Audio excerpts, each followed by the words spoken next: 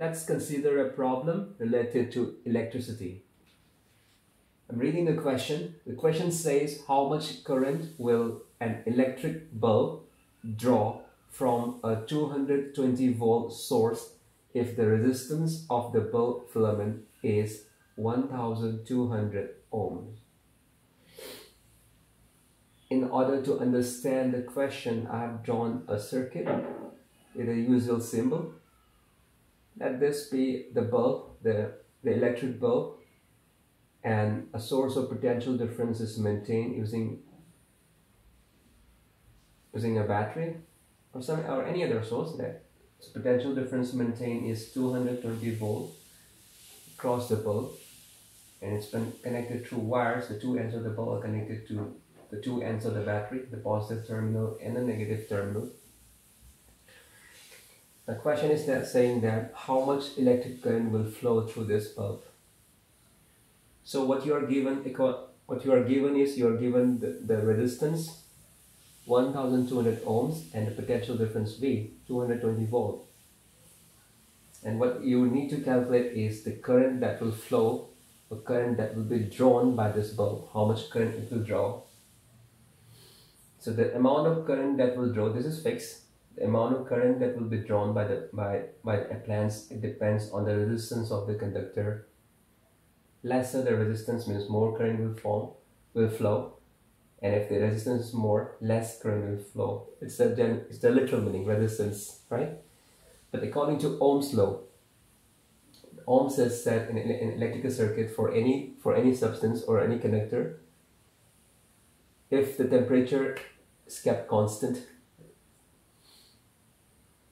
temperature is maintained, the potential difference across the conductor, the V, and the current flowing through it, the I, is constant. The ratio of the potential difference to the current flowing through any conductor at a constant temperature, if the temperature is maintained constant, then the ratio remains same, right? V is proportional to I, right? So if you draw a graph of V and I, it will be this. As the V increases, I will increase. As you increase the potential difference, the current flowing through it will increase. If you decrease the potential difference, the current flowing through it will decrease. So the ratio is constant, and that ratio is called the resistance of the conductor R. And its unit should be, if you're measuring the voltage in V and the current in ampere, the resistance will be volt per ampere, or in other words, it will be ohm. So 1 ohm is equal to 1 volt by 1 ampere, right? So this is a relationship. R is equal to V by I. At constant temperature, V to I will be constant, and it is called the resistance of the conductor. So if you put the values of V and I, there are three variables: the resistance, the voltage, and the current. So if the resistance is constant here, the voltage is constant. So what will be the current? So how will you get the current? It's V upon I. So when R comes over, it will be V upon R. So potential difference 220 volt, and putting the values, if you want to know the current is equal to V by R. Put the values of V and R. V is 220 volt and R is 1200 ohm. So if you simplify it, it becomes the answer will be approximately 0.166 ampere. Right? So not even 1 ampere will flow. It will be 0.166 ampere that will flow through that is the amount of current that will be drawn by a bulb having 1200 ohm of resistance. Okay, so this is the current flow. Now if there is a sudden change in the question, if the question is saying that instead of a bulb, if it is a heater and its resistance is 100 ohm, right? 100 ohm, then what will be the current flow? Let's see. Using the same relationship between the resistance, potential difference, and the current. If the resistance is replaced by, if it is become 100 ohm, having the potential difference maintaining the same potential difference, where same potential difference maintained. Let's see how much current will the heater draw. Heater is having resistance of only 100 ohm. That means it will be 100. So 100 divided by 220 will be 2. It will be around 2.2 amperes, right? So when the resistance is lower, huge amount of current flows, right?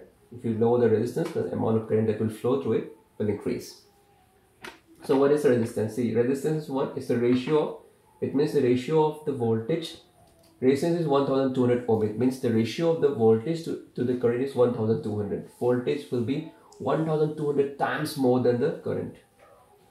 That's why the current has become, the value current is very low here, right? But when the resistance is 100, that means the voltage will be 100 times of the current. So the voltage was only 100 times. Here the voltage was 1200 times. That's why the current was very low. Now the voltage is only 100 times. So the current has become more, 2.2 ampere. Earlier it was 0.166 ampere. Now it has become 2.2 ampere. Right. This is how the resistance. So what I want you to understand is that resistance is nothing but it's the ratio of the potential difference to the current that will flow through it. Here the resistance was 1200 ohm. It means that the voltage will be 1200 times the current. Here the resistance is 100. It means that voltage will be 100 times that of the current. Right? So this 0.116 100 times is the voltage is the resistance is 1200. That means the voltage will be 1200 times of this.